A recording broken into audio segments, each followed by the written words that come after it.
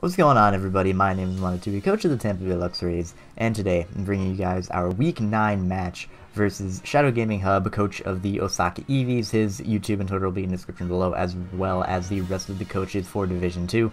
Now, like I said in my team builder, this is an extremely important match because if we win one of our next 3 matches, then we are 100% guaranteed second place overall in Division 2, and we guarantee our spot into Division 1 next season. Still working for that title. Which will likely be determined by our match next week versus LA, but we have this match going on Week 9, and I have an entire team builder dedicated to my team. However, I'm bringing our substitute Drain Punch Mega Lopunny, our speedy-ish kind of Fizz-Def Zapdos, our mixed defensive Jellicent, our Choice Banded Tyranitar, our Specs Whimsicott, and our Shed Shell offensive Nidoqueen. Now, when you look at his team, he does not have the Gothitelle, so the Shed Shell is a little bit of a waste, but that's not a huge issue. We didn't over-prep for it. I feel like we prepped just as much as I needed to. He brought the Rotom Heat, the Sharpedo, which I knew was coming, the Nidoking, the Hitmontop, the Mega Sableye, and the Jirachi. So, looking at his team, I know the Sharpedo is going to be an issue. I have to keep my checks to that healthy, my checks being my Whimsicott, Zapdos, and Mega Lopunny, otherwise they can potentially OHKO everything else. The Nidoking is going to be a bit of an issue, but again, I do have my Jellicent that can take on pretty much any set, unless he is Physical Life Orb.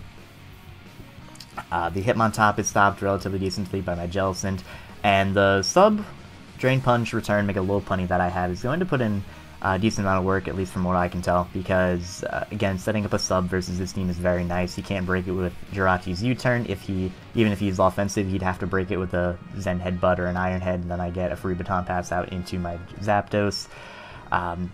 So that is what I'm thinking pre-game. So real quick, let's get into the match. Now, I believe I need to slow this down a little bit. Yep, to normal.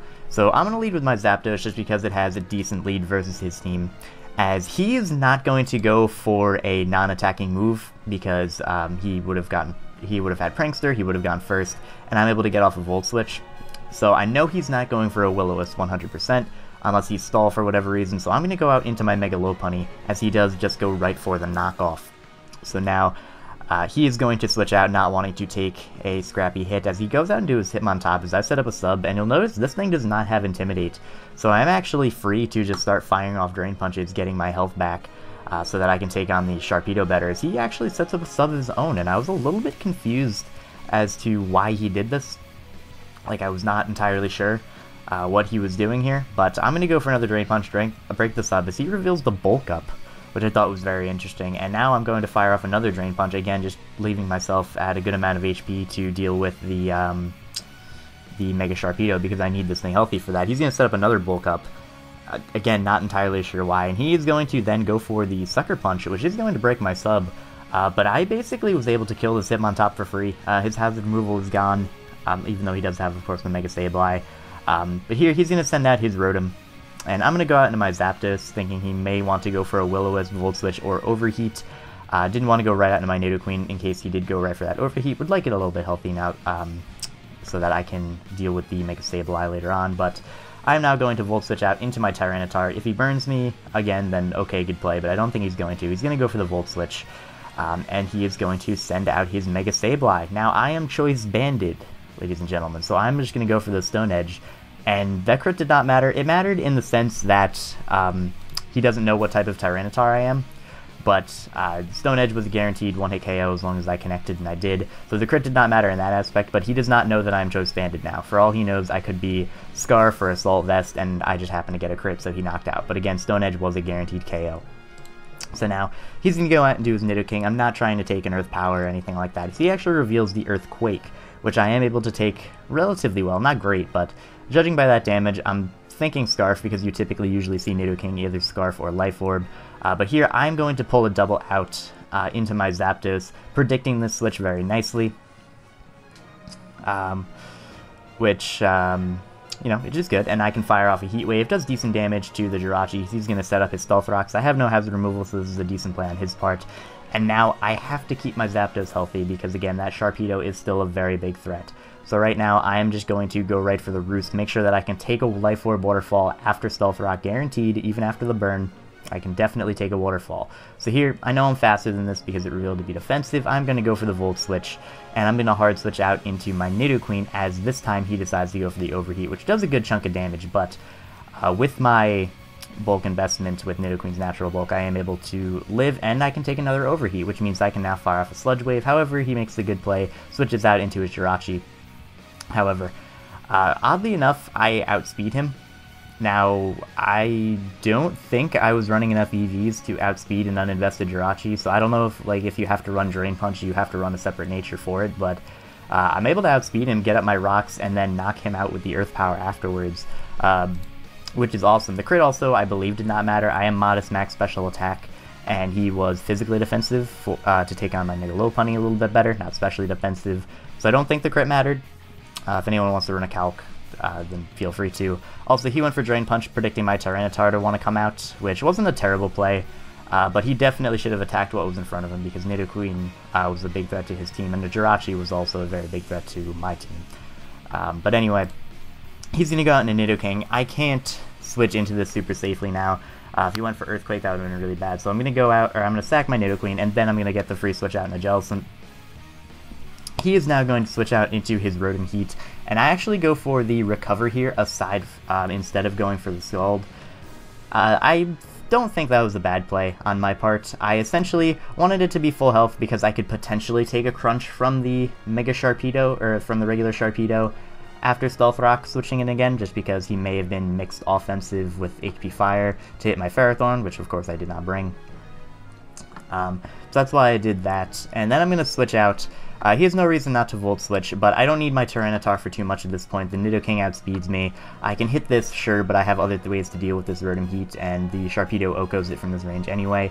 So he's going to go out into his Nidoking and just hit me with an Earthquake, which is totally fine, because I can now go out into my Whimsicott, and he's not going to want to switch out into his Sharpedo on a Whimsicott, obviously. The Sharpedo is his win condition, so I'm just going to go right for a Psychic, and I'm going to clean knock him out, which is great, because Rotom Heat could have been a little bit annoying if it got a Pain Split on anything, but now he's going to go out into his Nidoking, and I'm fully expecting to take a Scarfed Poison Jab right now. However, if he does that, he goes for the Poison Jab, he Sheer Force, he cannot poison my Jellicent, I switch into my Jellicent afterwards, click Will-O-Wisp, and the potential Sharpedo switch in, and I say potential, I mean the more than likely Sharpedo switch in, is neutralized. Meaning that my Jellicent can definitely take a hit Whimsicott easily, Zapdos, Mega Lopunny, etc. So that is a threat that is severely weakened, and I can even proceed to Recover Stall it if I have to, as long as it has Life Orb.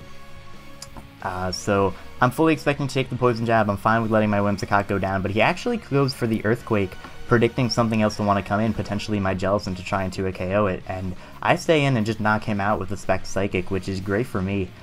Because now he is just left with the Sharpedo, so now I pretty much have to sack something. I'm going to sack off my Jellicent, not doing a ton for the rest of this match. Obviously, he just has the Sharpedo left. Can potentially live a Crunch here, which I know he's going to have. He is going to go for the Crunch, and I just straight go down, so that reveals to me that he's max attack, essentially. Max attack Adamant if you're Jolly. I don't believe it killed. If he needed to be close to like max attack in order to kill me, that might have even been a roll, but either way, he is going to knock me out, not a huge deal, because now I can just go out into my Mega Lopunny and just knock this thing out with a Drain Punch. He's going to go for Protect, so if I had subbed there, that would have been even better for me, but not an issue, because I will be able to take the next hit. Even if he has Zen Headbutt, I can live it. He goes for the Waterfall, and flinch.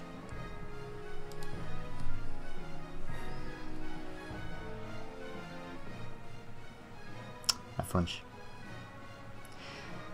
And I can't switch anything else in at the moment because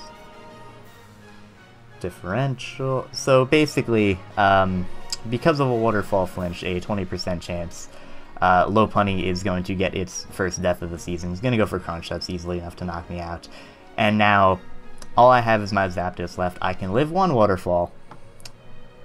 If I get flinched, I lose. Now, Colton, in his previous matches this season, was able to Parahax Paul to death, and then win from there. And he, I believe, got a very crucial crit near the end of the match with him and Ellie, and he was able to win 1-0 there. So, He beat the number 3 team largely due to hacks. He beat the number 2 team largely due to hacks. Can he beat the number 1 team due to hacks?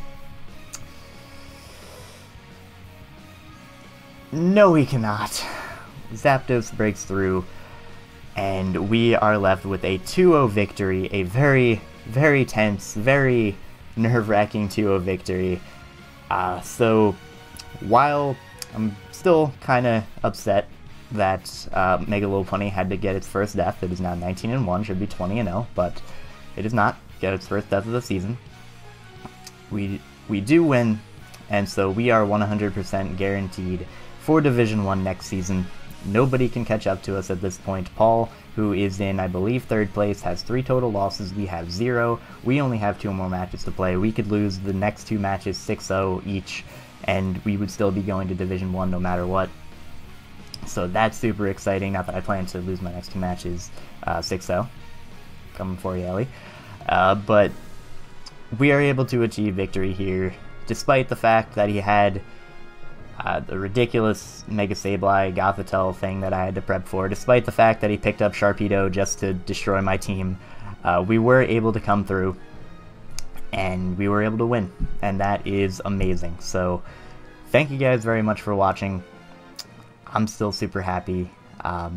Next week pretty much determines the championship, because next week we're going up against the Accrington